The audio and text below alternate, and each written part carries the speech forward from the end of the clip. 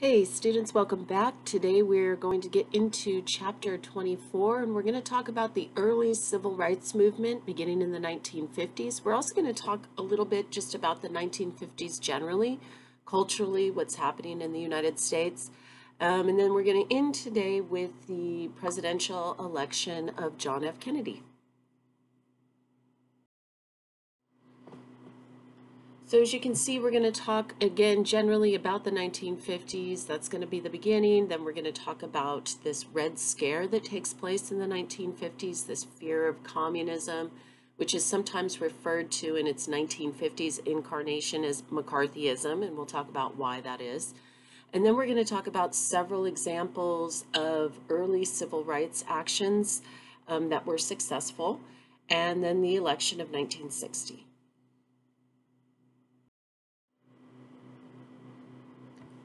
Okay, so just some things generally about the 1950s when we're talking about U.S. culture, and I'm just going to go through these points one by one, beginning with this culture of fear and conformity.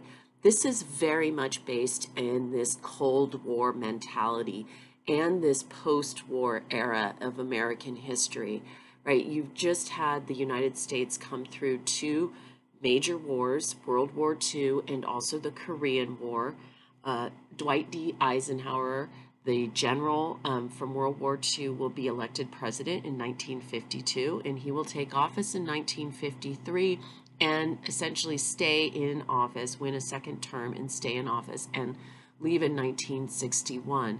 And throughout the 1950s, you really have this sense of just wanting to have security in the country. There's obviously this threat of nuclear war kind of hanging over everybody's head, and people are often being reminded of this. They're duck and cover drills and all of that. So that has a lot to do with that culture of fear and conformity. But again, this Cold War environment, this fear of communism. And that's actually related to the second point, the religion. We see in the 1950s really sort of this effort made actually on an institutional level to try to inject religion into American culture. And this was really seen as a way to distinguish the United States from the Soviet Union.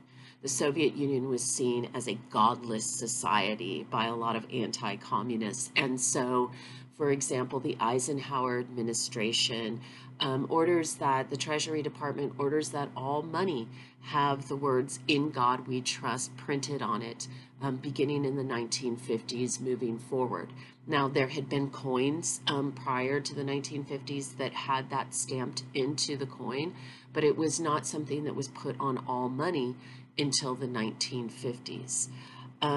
Another part is the Pledge of Allegiance, this idea of one nation under God, indivisible, with liberty and justice for all. Again, those types of words were added in order to distinguish the United States as a God-fearing society compared to the godless communists. The other thing that's happening is this massive baby boom, right? And people are having babies. Of course, this creates the baby boomer generation in this post-war years. And because of the affluence of American society at this time, in large part because of the GI Bill, a lot of these returning war vets were able to take advantage of the GI Bill, which was passed by Congress in 1944. Which basically allowed for veterans to have access to really low interest mortgages and also free education. And so a lot of people took advantage of those low interest mortgages when they returned from the war, and they went and they bought homes in suburbia, which was a desirable place to raise children. It was seen as safer than the cities, etc. So we get this big suburban boom as well, particularly here in California, where a lot of people had moved during World War II. You're going to get this suburban sprawl being built up around Los Angeles and the surrounding areas, San Diego as well. Women in the 1950s, again, within this culture of conformity, were really sort of put in a position of of conforming to these very domestic roles, these domestic spheres.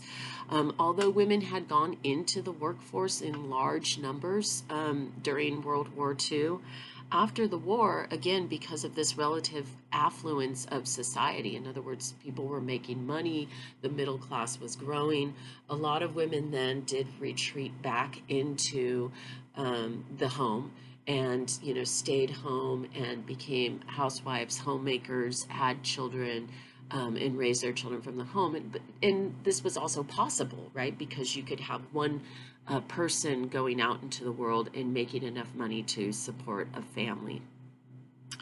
We also see in the 1950s some growing tensions on the international scale. Of course, we had the Korean War, but then we also have these growing tensions in Vietnam.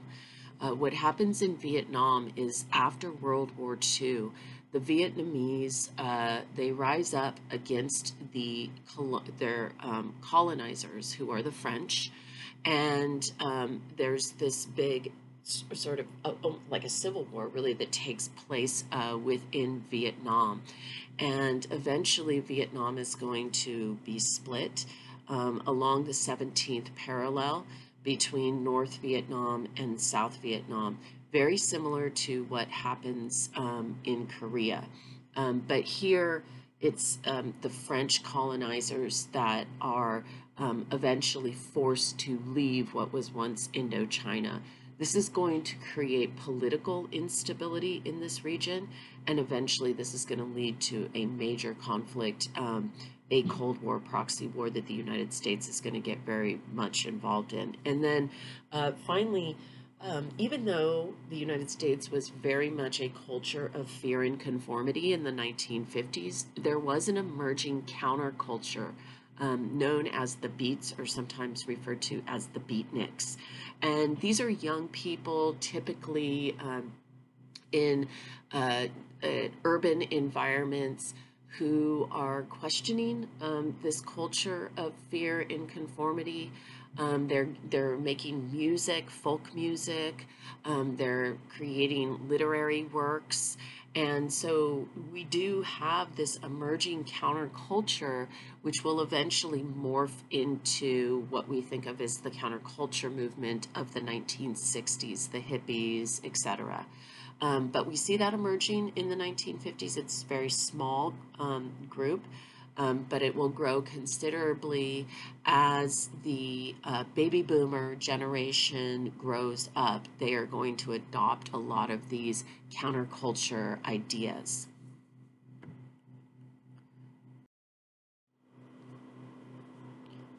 Okay, so this is a map that is showing us where major population growth happened as a result of World War II. So defense industry and wartime jobs brought a lot of people to this area of the country that is generally known as the Sun Belt. Why is it called the Sun Belt? Well, because we got a lot of sunny skies.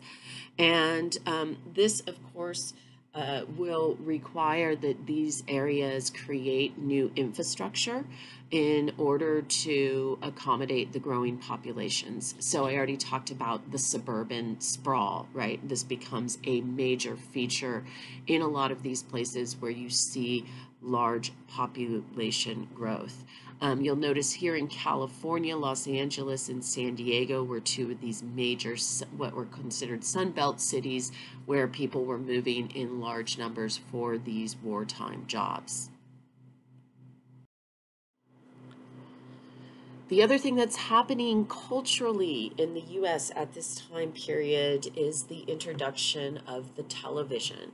The television was introduced in the 1940s, but very few people could afford to have one, and they weren't very practical. But over time, they got larger and they got more practical. And you can see here in this image, you've got this television that's kind of also got a radio and a turntable for playing records, and so it's kind of an all-around entertainment center. And you'll notice that the screen itself is not very large, but by the time we get to the mid-1950s, there's going to be about half of all US households that have a television. And soon, what we're going to see is a transition by the time we get to the 1960s of people getting their information primarily from television instead of print and radio.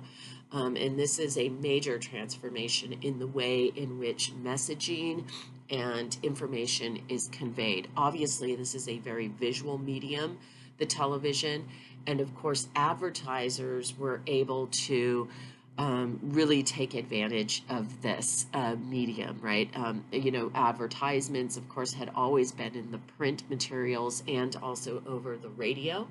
But now they've got this new, method to get their products out there, and that's the television.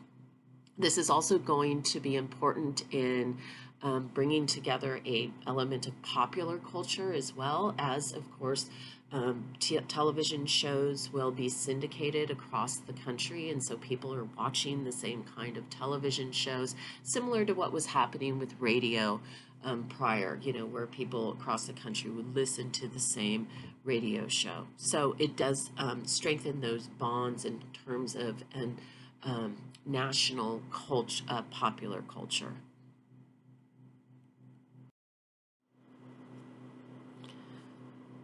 Okay, so here we go. As I mentioned, suburban sprawl and suburban development. You get these tract homes that were being built across areas where populations had grown considerably during World War II. And these are big housing developments, a lot of which had affordable homes. And of course, if you were taking advantage of that GI Bill, it was even more accessible to you. And these were desirable places to live. They were seen as safer, as I mentioned, than the inner cities. They typically had grocery stores and schools nearby. So this becomes a very popular place for a lot of this population growth that we see in the post-war years. I also, I guess, wanted to add one more thing to this and that's that there's also an element of isolation here. And that's because a lot of these families that are living in these suburban areas were displaced from extended families because they moved for wartime job industry and then they stayed there. So their extended family might live in the Midwest or might live, in the East. If you move to California, for example, you might, have family that still lives in the Midwest or on the East Coast. And so there's this new sort of type of culture that emerges where you're not so much with your family necessarily, but you're kind of isolating more in these family units. There were new innovations in the 1950s, similar to the 1920s, coming out for kitchens and appliances and that type of thing. So we're going to see advancements there. And of course, here we see an image of a very typical sort of 1950s housewife. She's wearing the apron and the dress and the heels, and she's in the kitchen. So we see this sort of, again, I want to say a stereotype, a female stereotype that emerges in the 1950s and is celebrated in popular culture as well in the 1950s on television shows and in movies.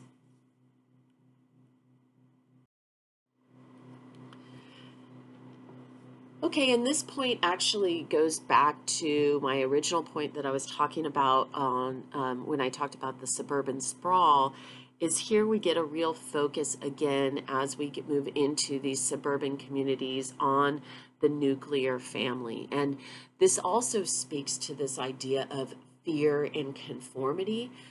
You have a bit of an isolationist kind of mentality in these post-war years in the United States, and entertainment in the home, right? Cookouts and barbecues become very popular, and family becomes the primary focus of that entertainment, whether that be with television, whether that be, again, just staying at home with the nuclear family. Now, when I say nuclear family, I don't mean like nuclear, like atomic family. What I mean is like you have a husband and a wife, and you've got, you know, 2 kids and a dog kind of thing, you know, like a little family.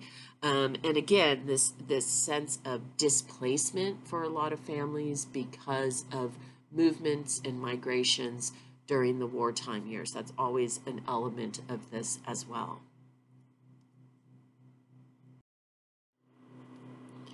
Okay, so this is a video that I show to demonstrate the ways in which the fear of communism played out in society in the 1950s.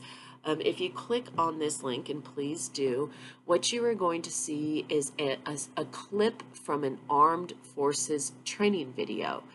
So this would have been shown to soldiers who are being trained, and it is literally titled How to Spot a Communist.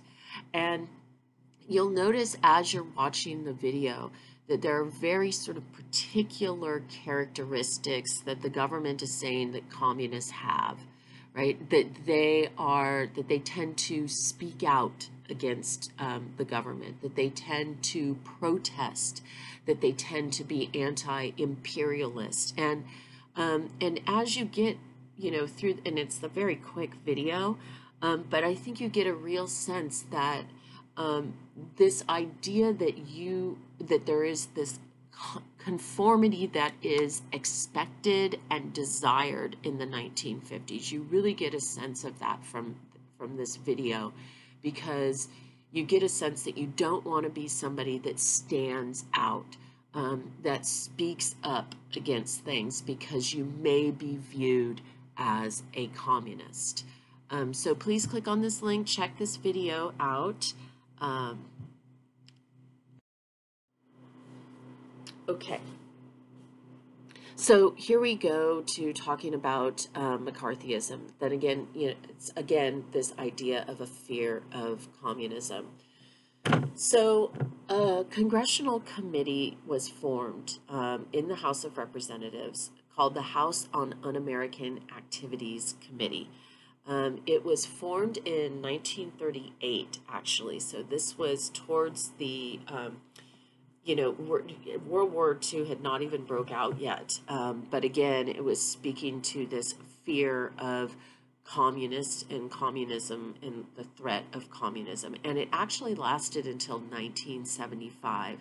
The House on Un-American Activities Committee investigated ordinary citizens. In other words, if you were somebody that was suspected of having ties to communism or socialism or any kind of political radicalism, you could potentially be called in front of this committee and interrogated.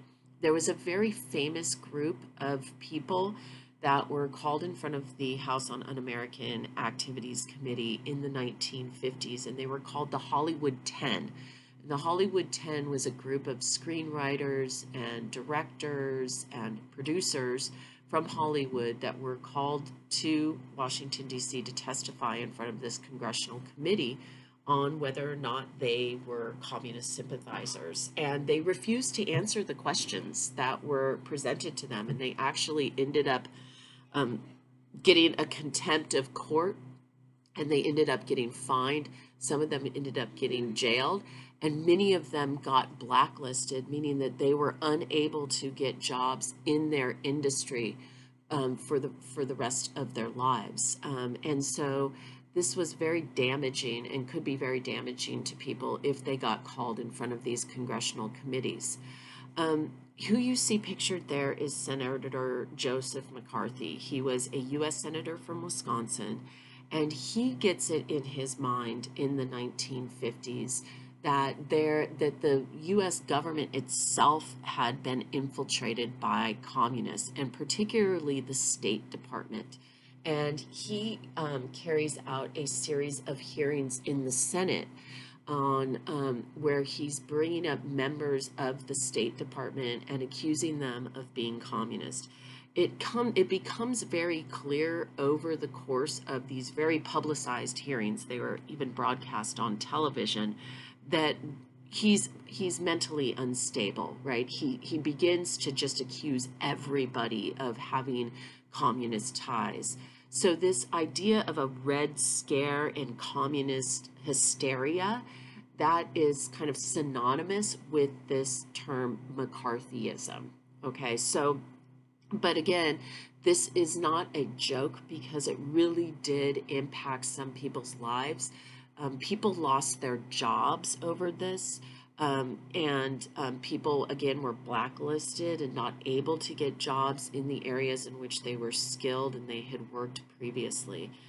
So if you click on this video, it will talk more in depth about this era and particularly about the fear of communism and the consequences that it had for a lot of people's lives in the 1950s and even a little bit into the 1960s as well.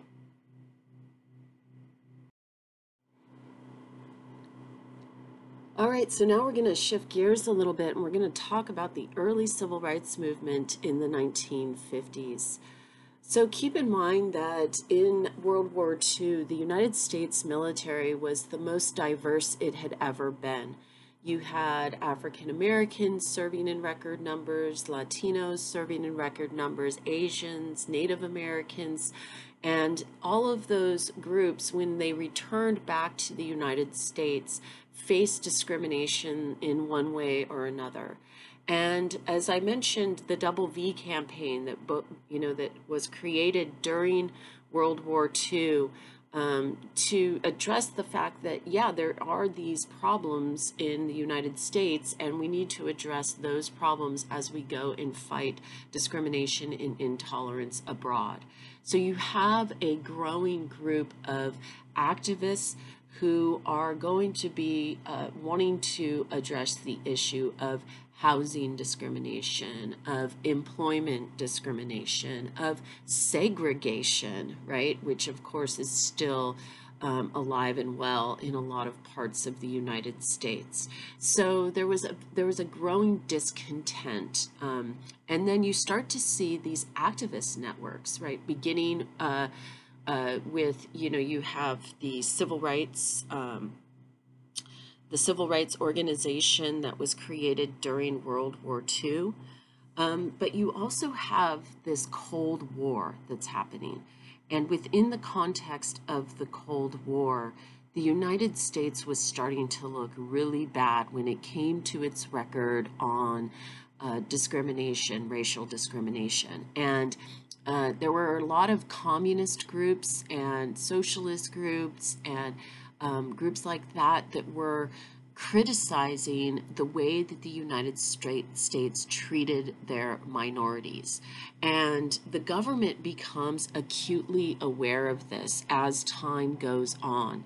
And so there's actually pressure, either directly or indirectly, being placed on the United States and its institutions from these international communist and socialist organizations that are very publicly criticizing the fact that discrimination is alive and well throughout the United States in this post-war era.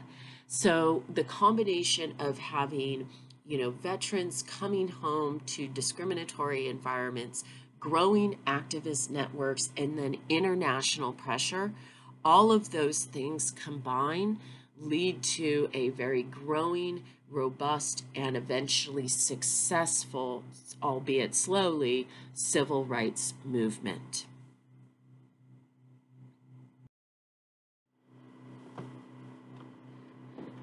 So in order to lay the foundation for talking about the civil rights movement moving forward, I want to acknowledge the fact that the civil rights movement was a highly organized movement, and a lot of this organization actually took place at a specific area called the Highlander Folk School. This folk school was located in Tennessee, and in the 1930s, it was actually established as a place to train labor activists, But by the time we get to the 1950s and the post-war era, it switches its focus to be on training civil rights activists. Now, you might say to yourself, well, what kind of training do you need in order to be an activist? Well, keep in mind that the very popularized civil rights action movements that were led by people like Martin Luther King were nonviolent. And in order to be a nonviolent activist, you have to have a certain skill set in which you're willing to put up with serious aggression being committed against you, so that if you wanted to go out and commit an act of civil disobedience in a peaceful way, which is every American's constitutional right under the First Amendment of the Constitution, those activists needed to be prepared for potential police brutality. You know, back in these days, if you got out and you protested something, you were going to be met with police in riot gear, with billy clubs, with gas, all types of things, dogs, fire hoses. These were all methods that were used to try to stop these acts of civil disobedience during the civil rights movement. And so these activists would train, they would get together to organize, right, just to plan an act of civil disobedience, but they would also get together and do these role playing where, you know, one person would act as the cop, the other would act as the activist, and then they would play out this scenario, and the activist would learn how to basically not resist and how to not react in a violent manner. So you see a picture there, Martin Luther King is a young man, it's 1957, and you can see he is giving a talk here at the Highlander Folk School. So this place becomes the seed bed for a lot of these early civil rights actions. And so I like to emphasize that because the civil rights movement was so powerful and so important in U.S. history. It's important to acknowledge that this was not just a movement that spontaneously appeared out of nowhere. It had very strong leadership and it was very highly organized.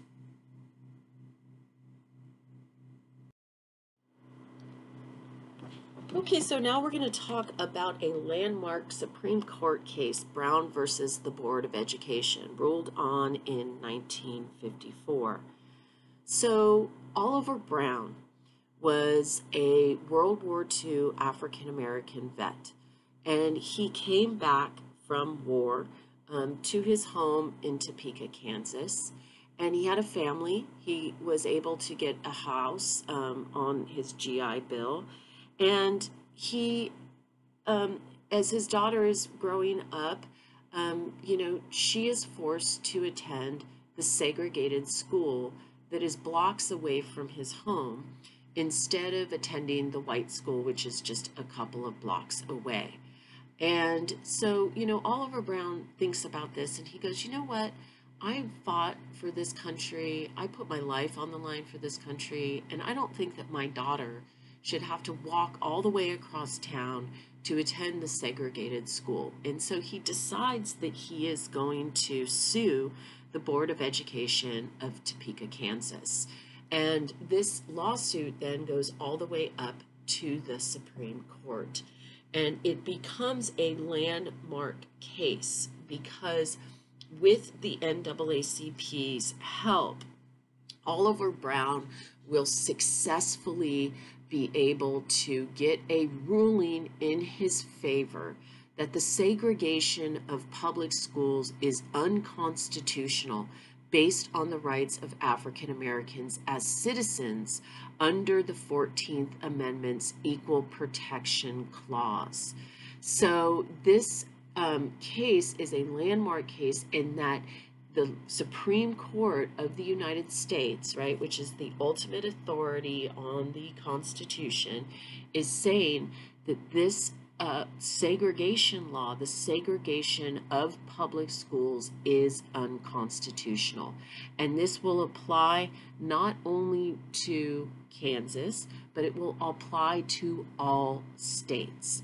So from Brown versus the board moving forward, segregation in public schools throughout the United States is illegal. And that is what is so important about this landmark case.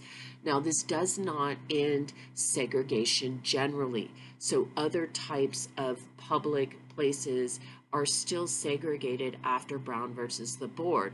And in fact, there are still a lot of schools that remain segregated after Brown versus the board because there are a lot of areas of the country that are resistant to complying with this law.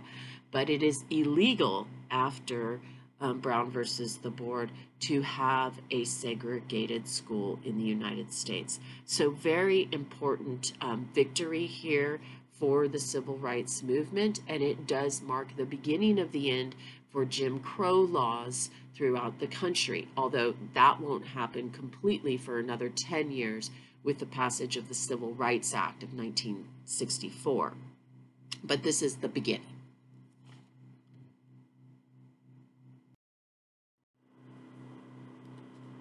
Okay, so now we're going to talk about a very seminal event in civil rights activism history, and that is the Montgomery bus boycott. So here you see a very famous photograph. This is a photograph of Rosa Parks, and Rosa Parks was a seamstress working in Montgomery, Alabama, but she was also a part-time secretary for the local chapter of the NAACP, and she also happened to be a hardcore activist that had attended the Highlander Folk School. And she was chosen by the activist networks to carry out this act of civil disobedience in December of 1955. Now, of course, what she famously does is she enters a public bus and she refuses to go to the back of the bus. And she will be arrested and she will be fined $14. But the important thing about Rosa Parks' action on that day is it starts a boycott of the Montgomery bus system. So Montgomery, Alabama relied upon the transportation services in that city relied upon the ridership of African Americans because African Americans would often have to take the bus from their home to work on a daily, regular basis. And so a boycott by the African American community of the bus system of Montgomery, Alabama will really be a major blow to the industry. And there was a very little known preacher from Atlanta, Georgia, who is going to travel to Montgomery, Alabama to help organize this boycott. And that preacher's name, of course, was Martin Luther King. And he comes to Montgomery, Alabama, and he goes around to the African American churches and gives these very passionate speeches about how it is better to walk with dignity than to ride in humiliation. And he is urging people to honor this boycott of the bus system. The bus boycott will last an entire 13 months, and eventually the Supreme Court of Alabama will rule to desegregate public transportation. So it becomes like a very successful act of civil disobedience here, beginning with this very courageous act by Rosa Parks in refusing to walk to the back of the bus. And she actually lost her job, her seamstress job, so it wasn't without personal consequence for her, but she becomes the iconic symbol of this important act of civil disobedience, this 13-month boycott that will eventually lead to the desegregation of the public transportation systems um, in Alabama. So, very important civil rights action, and becomes known nationwide as well. It gets a lot of media coverage. This is when Martin Luther King becomes a national figure, is through the Montgomery bus boycott. So, as I mentioned, the fact that this movement is really well organized becomes very critical, particularly during the bus boycott. These are some photographs that were taken by Donald Cravens, the same Cravens from the Cravens building at COD. And Donald Cravens was a photographer for Life magazine, and he covered the Montgomery bus boycott. And this is one of his photographs of the taxi service that was organized by the activists to respond to the needs of people who were participating in the bus boycott.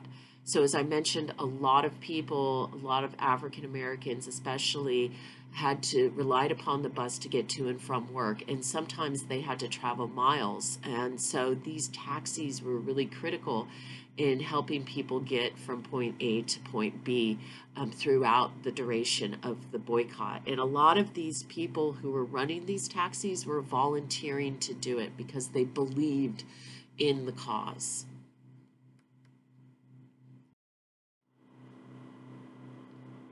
And this is a really great photograph that was taken again during the bus boycott. And here you have African American woman, probably been working all day. She's on her way home. She had to stop at the grocery store, and here she is carrying things in both hands. She's got, food on the top of her head, and and you just get this sense of pride and dignity, that she is participating in this boycott, and she doesn't seem bothered at all by the fact that she's, burdened with having to walk probably miles and carry all of these things, because ultimately this is going to be worth it, and this boycott will prevail in desegregating the bus systems. I just love this photograph. I think it's so cool.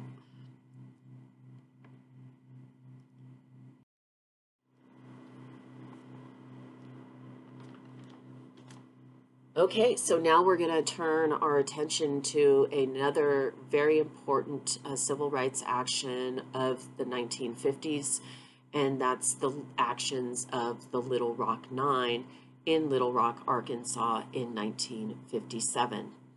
So Arkansas was one of those states that was very resistant to implementing the requirements, the legal requirements of Brown versus the board. In fact, the governor of Arkansas, Orville Faubus, basically promised that the high schools of Little Rock, Arkansas would never be desegregated.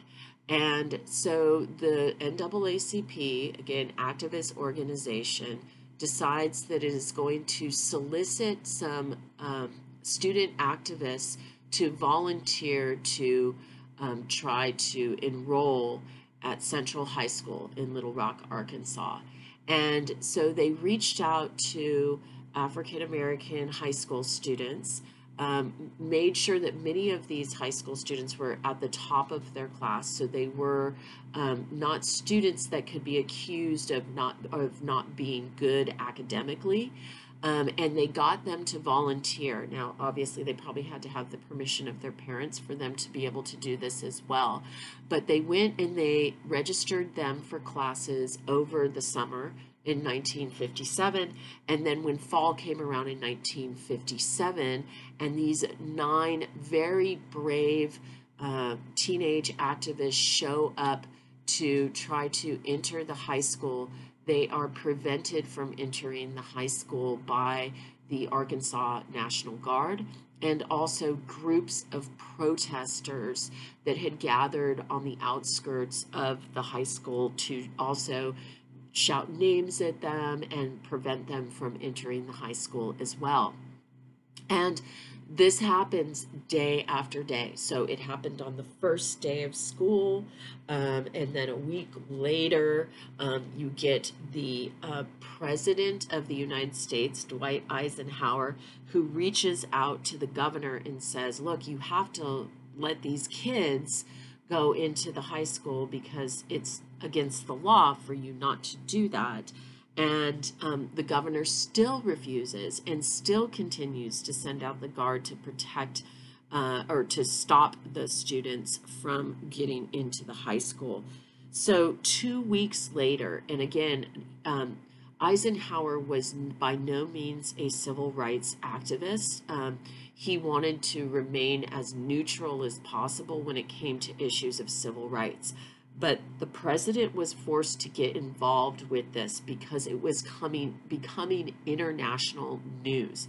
So remember how I said that the international community was particularly influential when it comes to civil rights and the civil rights movement? That's because of the pressure that was being put on the US government. And this gained so much media attention that you even have international media outlets who are covering this story. And it is quite a sight to see students denied access into a school simply because of the color of their skin. And so by the time we get to the end of September, school had been going on for almost a month. The President of the United States, Eisenhower, will send in the National Guard and the U.S. Army to escort the students into school and bring them to their classes. And that is actually the photograph that you are seeing right here on the slide is those students very famously being escorted into class. So if you click on this YouTube link, you will see an interview of one of these students and his experiences moving forward for the rest of the year. Sadly, ultimately, only one of these African American students are actually going to graduate from Central High School. Many of them will be driven out based on the way that they were treated by students and also teachers in the administration as well. But that doesn't take away from the fact that this act of civil disobedience was extremely influential because now you have a president of the United States who is now stepping up and supporting civil rights activists. And that becomes a very important symbol of strength moving forward for activists.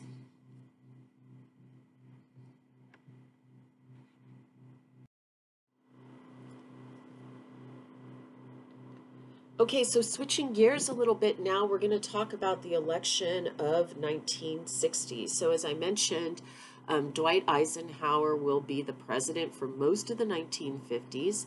And of course, he's going to step down after his second term. And for the Democrats, you are going to see this up and coming senator, young senator from Massachusetts, John F. Kennedy, and his running mate, Lyndon B. Johnson, a very popular Democratic senator from Texas. For the Republican Party, you are going to have Richard Nixon, who is a very seasoned politician. He had been the vice president. He had headed up Foreign Affairs Department. He was considered the favored candidate in this particular election of 1960, and he will choose as his running mate Henry Cabot Lodge, another senator from the state of Massachusetts. So, as I mentioned, this was seen as a Nixon win by most of the political pundits at the time, but they did not factor in one very critical thing, and that is that this will be the first election that will be highly televised in a country that has televisions in almost every living room by the time we get to 1960. And so the first televised presidential debates will be held during the 1960 election. And There will be three of them all together, and it's the first one that really catches the attention of the nation. So you've got millions of viewers who are tuning in to this presidential debate, and Kennedy was so much better on camera than Richard Nixon. First off, Nixon refused to wear stage makeup, which is a horrible mistake. If you're under bright lights on a stage, you're going to show perspiration and those types of things. So it's very unforgiving, the camera. But in addition to that, Kennedy just had this very sort of youthful energy. So that even though his responses to a lot of the questions during the debate were not as well articulated as Nixon's was, just based on his visual performance, he was able to sway a lot of voters in his direction.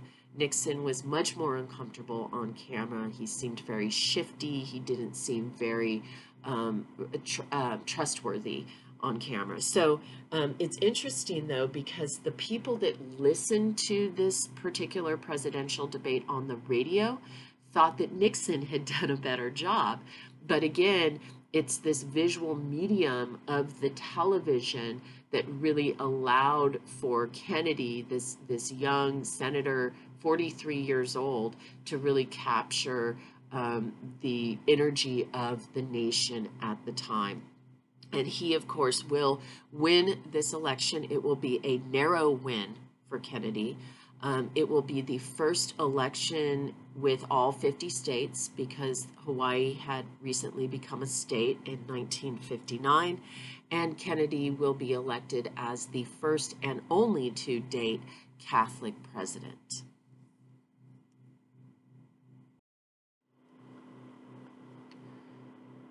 So here you see an image of the electoral map, and you'll notice that Kennedy wins in, some states. It's a very close tie there. So if you look at the number of the electoral votes, you see for Kennedy 303 and for Nixon 219, and then look how close the popular vote is. It's very close. It's a margin of about 100,000 here.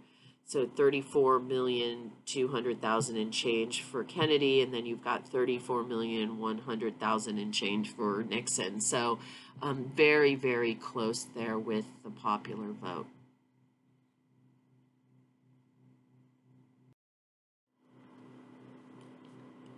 All right, well, I'm going to do a brief bio sketch of John F. Kennedy because, he wins the presidential election in 1960, takes office in 1961, and then is assassinated in 1963.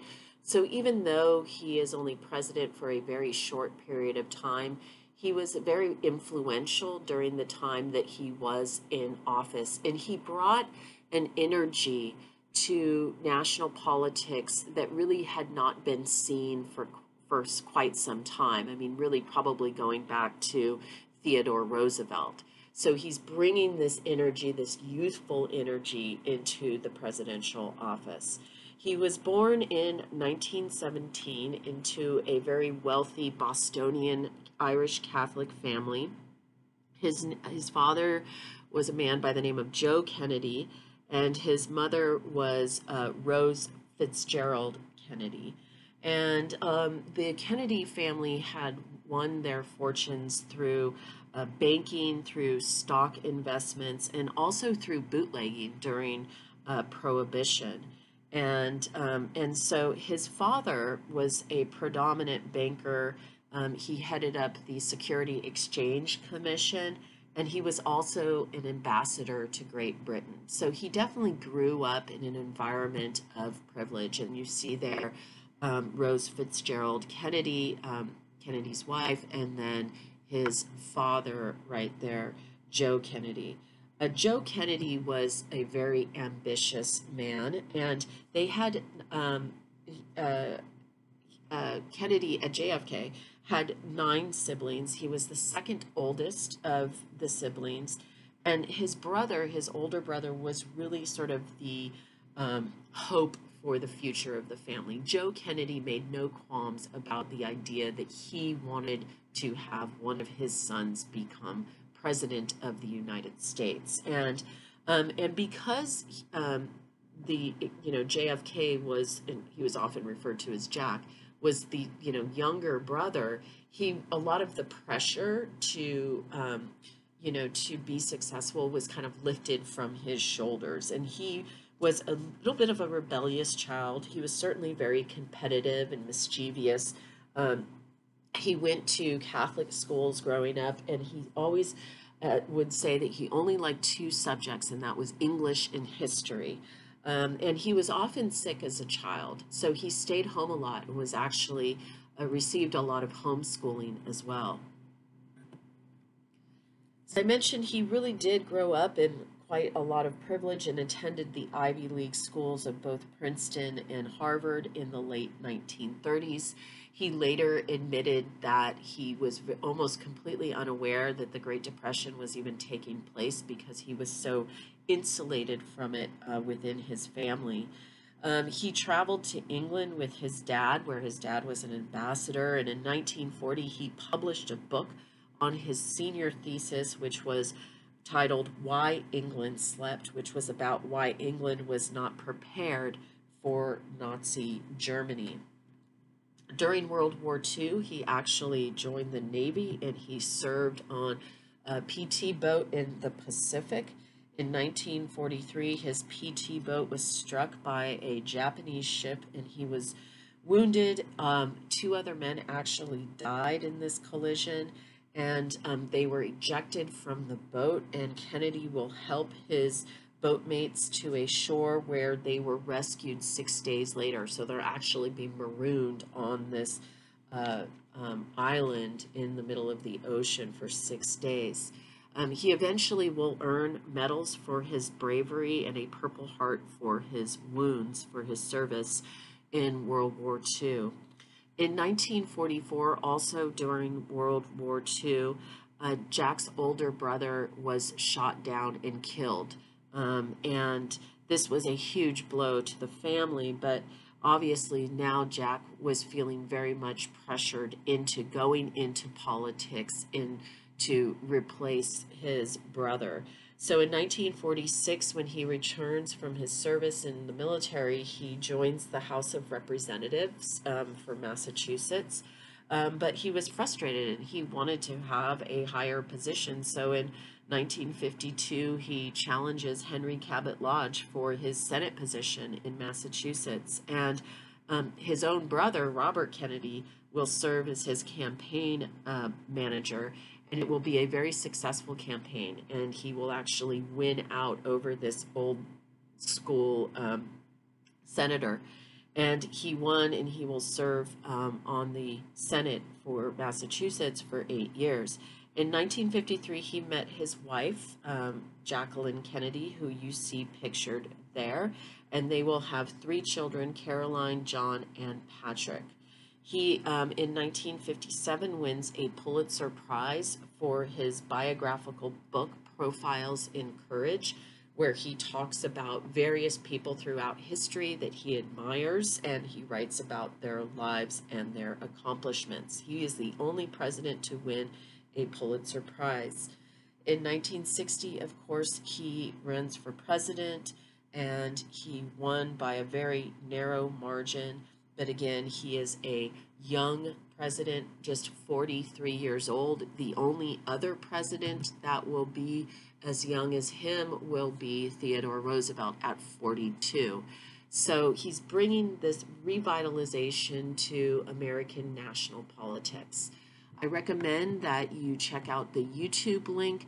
This will lead you to more details about Kennedy, particularly his presidency and some of his accomplishments as president, which we will be talking about in the next lecture, but the video will give you even greater detail. All right, so that's all we got for today. Have a good one, guys, and I'll talk to you later.